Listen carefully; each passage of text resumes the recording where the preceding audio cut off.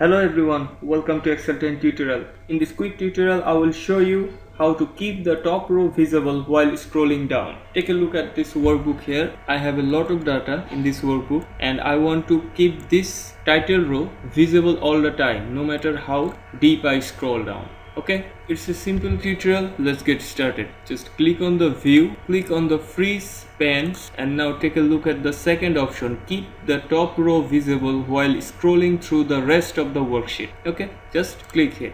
Now you can say that the top row is locked. If I scroll the worksheet, it doesn't matter, the top row or the title row is at the same place it was before. Thank you, thanks for watching. Don't forget to subscribe.